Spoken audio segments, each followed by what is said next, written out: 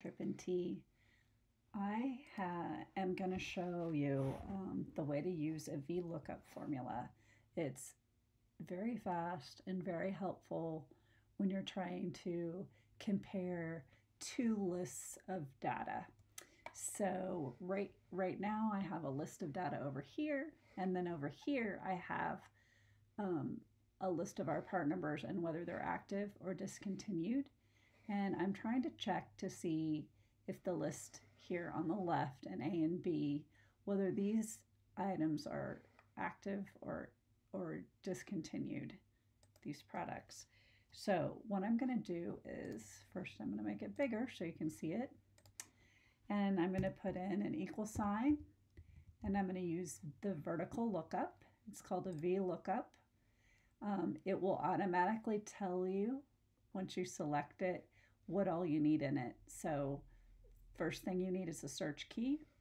We're going to be searching on this part number, so I'm going to click that cell, put my comma. Now it's telling you to pick the range. We're going to pick a range over here, I to J, and I'm going to highlight that, and then I'm going to do a Command Shift down arrow, and it's going to pick up the whole column for me.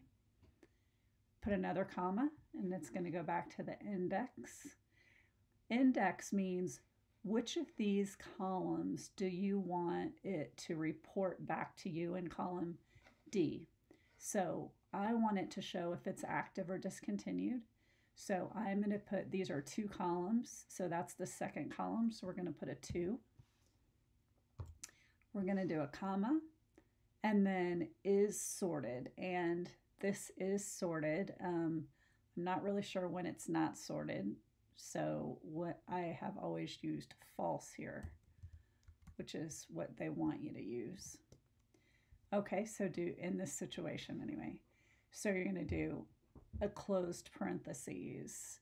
Now I want it, I'm going to pull this formula all the way down, that first column, this column D, and I want it to change to A3, A4, A5, so I'm going to leave that alone. However, when I want it to look, I want it to look at this range, I to J, so I want it to look for I1 to J400. So in order for it to not keep moving that down, you're going to put a $sign in front of the I, in front of the column, and in front of the row. So we're going to put in front of I and 1 and J and 400. Okay, now we're going to hit enter, and that's going to return our answer. It's suggesting that I want an autofill, so I'm going to hit the check mark saying, yep, go ahead and autofill it. And now it's automatically telling me which of these items are active and which of these items are discontinued without me having to sort back and forth manually. It just makes everything a lot quicker. Improving today for a better tomorrow.